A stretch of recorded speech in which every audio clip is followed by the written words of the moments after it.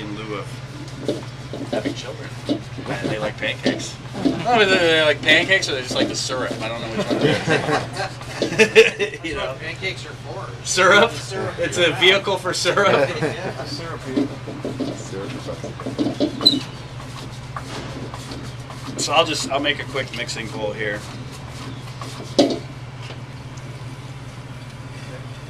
So I got roughly about 5 to 6 pounds of clay here. So the more clay you have, the harder it is to kind of organize it and center it. And I'm also working without a motor here,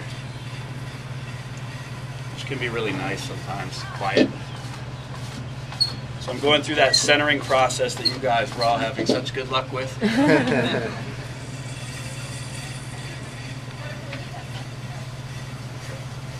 And it's kind of just like there's a planning, you know, a situation of planning here, where you're kind of laying things out in 3 dimensions.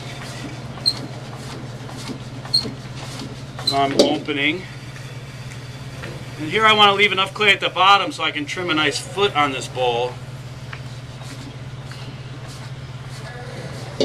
Actually started making these bowls oval because they sit good in the arm.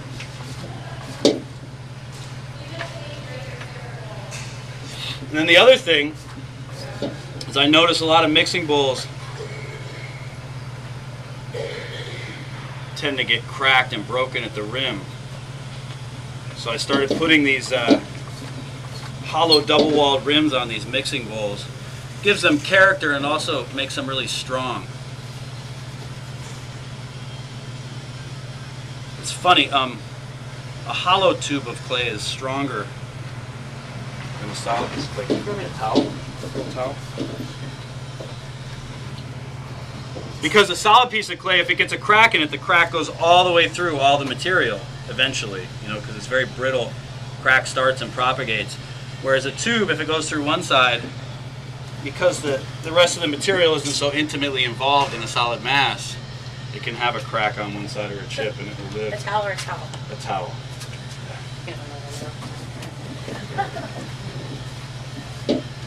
So this process of getting a nice thick rim on here goes something like this. You want to kind of plan where it's going to end up. And you want to kind of roll the rim over and have it touch with the end. You don't want it to lay down like that. You want it to touch on the end. So it's a little bit of a trick.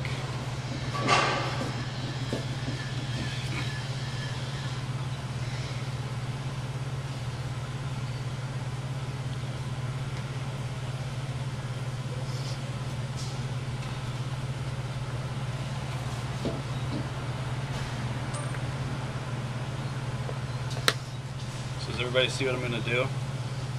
I'm going to bring this rim down and around to hook up with the rest of the material. Just like that. So now I've got air trapped in there. This makes a really nice visually strong rim, and I can have a visually strong foot on there, and the piece can be balanced visually from top to bottom. So once I have that completed, now I can throw the piss out of this bowl and get it nice and thin.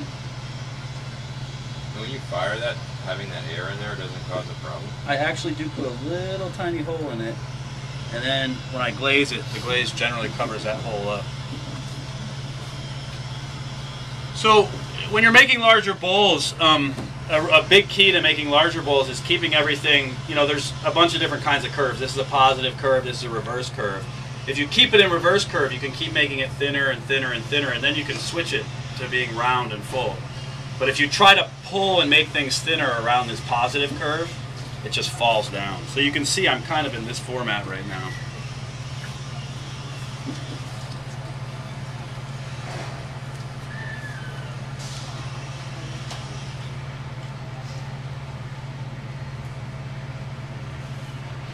You can actually really take this rim pretty far out.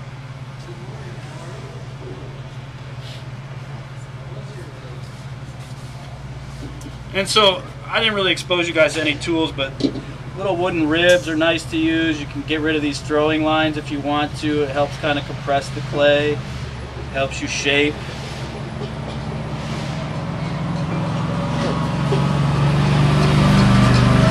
now I'm going to kind of round this thing out on the inside.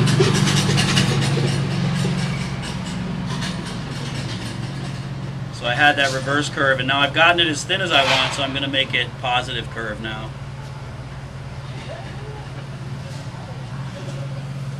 So that's a good shape for mixing. This is a tool that gives me a nice bevel, so I can easily trim this when I'm done.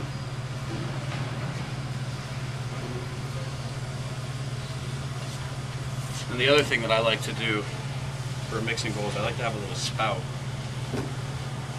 So I'll show you what a spout looks like really quick here. So this is called a pulled spout. There are a couple different spouts. There's an English style spout, pulled spout, which is kind of more of a part of the arts and crafts movement. And then there's also, you can take a piece of clay and kind of add it to it to make a spout.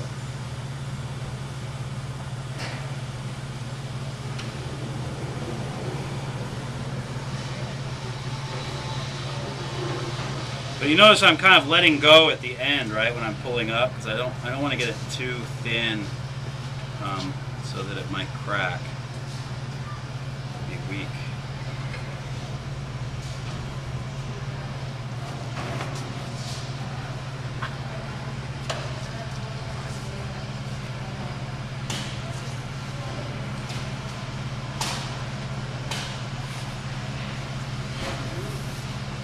And the pancake batter just flows out of it.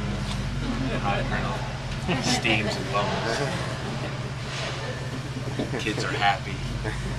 Thinly sliced pear plays perfectly inside of the pancake. Oh.